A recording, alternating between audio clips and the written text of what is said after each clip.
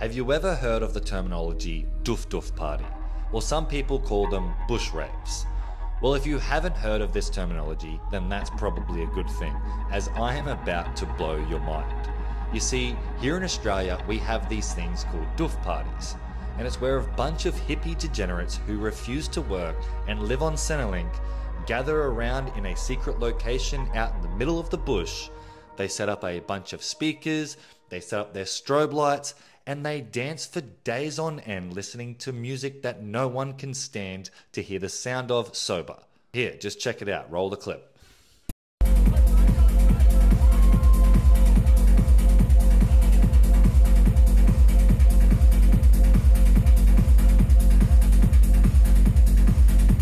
But what if I told you these innocent tree huggers had a dark side, an underbelly, and that one of a force not to be reckoned with? G'day guys, and welcome back to the Gulag. My name is Ryan, and here we tell true crime to come out of Australia. Now strap yourselves in, because we're going to take a dive into the underbelly of Byron Bay and what happened to this young man named Jackson Stacker. And how did he end up face down, dismantled in a paddock in the middle of nowhere? So without further ado, let's get stuck into the story. This is the true story of Jackson Stacker. Now meet Jackson, a 25-year-old Melbourne born and raised hard-working man. Now he was an apprentice electrician in his 4th year with a bright future ahead of him. But everything changed when he decided to leave it all behind and embark on a road trip down the coast. Now Jackson was always passionate about surfing and loved his free time catching waves. He also had a serious relationship with his girlfriend and was loved by his family and friends. But Jackson felt there was something missing and he wanted to find himself in a different way. So Jackson packed up his belongings in 2019 and head out for a hippie style lifestyle in his hi-ace van. His destination? Byron Bay, known for its laid-back atmosphere and its vibrant party scene. Now at first, Jackson seemed to be living the dream, surfing during the day and partying with his newfound friends at night.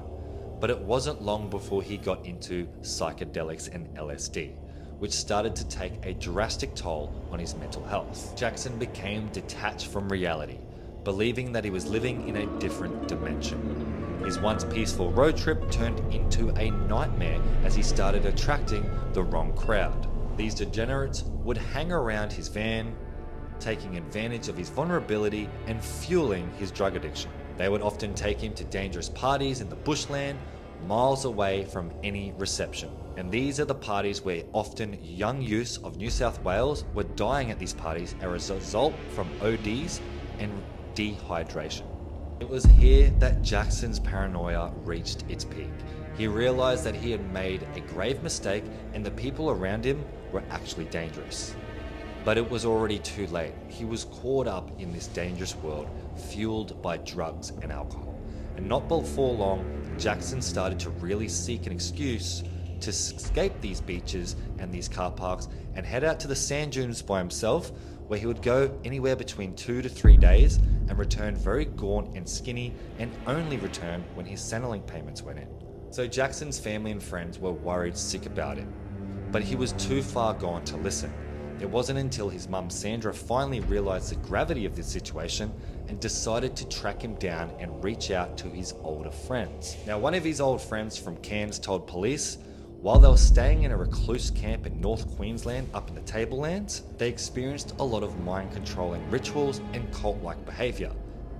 And eventually, they both left after Jackson started to believe in these people and started to really buy into their sexual cults, and so his friend felt like he had to pull him out of there. But during this period of time, there was border restrictions in place, and this prevented Jackson from returning home, so he felt like he was trapped in Byron Bay. And well, this is where things turn ugly, because on the 22nd of July 2020, Jackson's mother would hear from him for the very last time. Okay, so from here forth, guys, things get a little messy, so viewers' discretion is advised from this point forth. So on the 22nd of July, Sandra, which was Jackson's mother, she gave him a call and she reported that everything was as per usual. that he was his normal self and nothing was out of the normal. Now from there, he had his van parked up in Byron Bay Beach. So it was very common to see a lot of vans parked up for months at a time as the backpackers stayed there, and then they might move 2 weeks later, come back, so on and so forth. But after about a month of this van sitting in the one spot with no human activity, a few backpackers decided to call the police and report on it. Now when the police went out there and they opened the van up, they soon realized it was Jackson's van, as all his belongings, including his wallet, his phone, and everything that was important to him was still in the van. Now it was very evident to the police officers that it was quite musky, so it had been closed up for the entire time, but they did report that it had been turned over and ransacked, almost like someone has gone through all of his belongings and then locked the vehicle and left it there. So now it's the 24th of August, exactly a month and 2 days from when his mother last spoke to Jackson. And that's when they found Jackson's body. Now Jackson was face down in a paddock about 40 kilometers away from Byron Bay in a little tourist attraction called Sleepy Hollow. Now when they found him, he had actually been scalped, and they found his scalp with his dreadlocks still attached to it about 13 meters away from his body. Not only that, they also found 3 fingers that had been cut off and scattered around the area alongside half of his teeth. Now this, to the police, seemed pretty brutal on sight, but it got even worse because as they rolled him over, he had a knife plunged into his chest all the way to the stilts. Okay guys, so you know how I mentioned earlier how things get weird? Well, this is that part of the story. So after they conducted the investigation, they actually found 0 DNA and 0 evidence.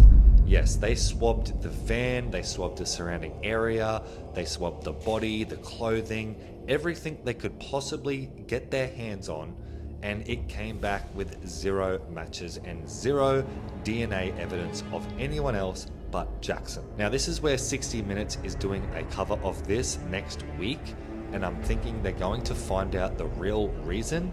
But the coroner in the New South Wales police report put down on the death certificate that this was a suicide, which makes absolutely 0 sense to his family. Now I know what you're thinking, he was on acid and LSD and he was addicted to these substances, and maybe he could have inflicted this damage himself.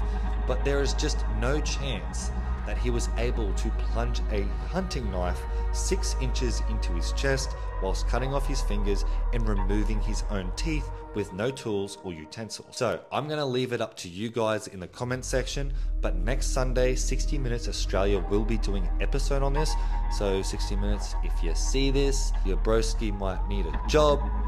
But other than that, guys, thank you so much for watching. I hope you enjoyed today's story. I know we don't have the answers, but we are going to find out next week on 60 Minutes investigation on this story about how this young man met his demise.